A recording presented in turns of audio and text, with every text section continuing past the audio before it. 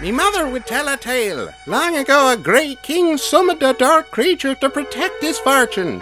But the wee bastard was greedy, so the king trapped him in a box, and the little feller's name vanished into legend. I'm the Leprechaun. Garth, I'm the Leprechaun. Cool it, okay? Maybe you just probably imagined it. I couldn't have imagined it. Maybe it was an elf or a leprechaun. It was nothing like that, penis breath. And legend he stayed, trapped in his wooden prison, until a gammy fat man opened the box with his sweaty sausage hands.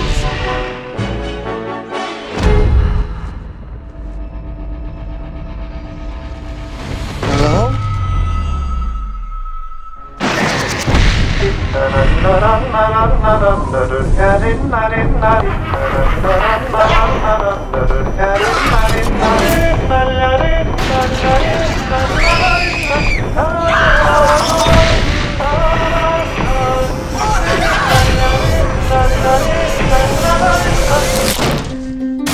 What are you? See that?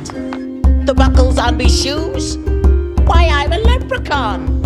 And so, our wee friend travelled the world, causing mayhem, death, and the like. Get out! Get out! Is that your wish? What a lovely lass.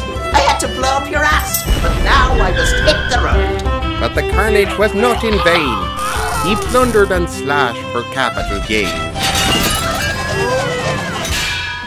Oh, that leprechaun sure is mean. No one takes a leprechaun's gold. I want me shilling. I smell me shilling. I want me shilling. I want me shilling. Where's me shilling? Have I mentioned that I want me gold? North Dakota, Los Angeles, Money. Sin Look City, out, Vegas. I'm taking over. even space, and a trip round the hood. Even met friends along the way, like George Stephanopoulos, the king of rock, the fat bloke who stole Pee-wee's bike, Detective f***ing Finn, Boom, gotcha. Stuart from Mad TV, Opie's little brother, my Uncle Jim, Rachel from Friends, and a lass who phrases every statement as a question. It's not the flowers, but even if it was, it doesn't matter because I love them. So you want to play hide and seek, huh? You Lucky Charms. The Leprechaun.